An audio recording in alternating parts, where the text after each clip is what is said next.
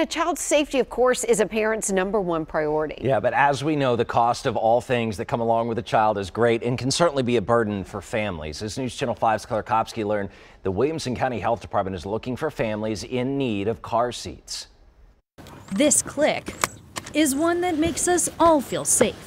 But for mothers like Mara Ramirez, it's a sound she was desperate to hear. Financially, we're not stable to buy a $200 car seat and stuff like that. She has 3 kids, all in car seat age. My oldest just turned 6, my youngest is about to be 3, and my middle child's 4. A full house, but unfortunately, it wasn't a full car until last week. He was out of a car seat for about 2-3 months. Mara heard the Williamson County Health Department might be able to help her, so she reached out. Sometimes it goes from boom, I need it now. You have babies that grow really quickly and outgrow that infant carrier because it only goes up to 25 pounds, most of them.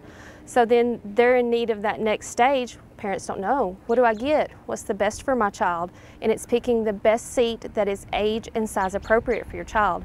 And luckily we're able to help them do that. Crystal Knoll is Williamson County Health Department's child passenger safety technician. She meets moms like Mara every week who suddenly need help with the car seat, a job she takes very seriously. According to the CDC, it is the #1 cause of injury and death for children in the United States.